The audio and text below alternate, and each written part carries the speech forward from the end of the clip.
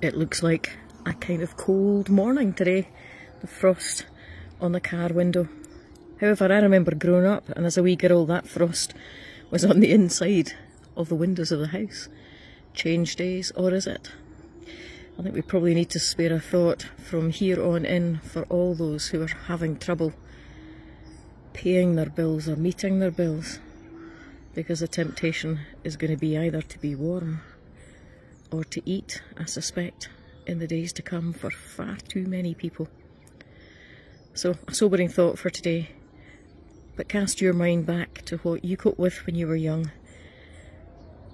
and think too about those who are coping with so much more right now. Go for it.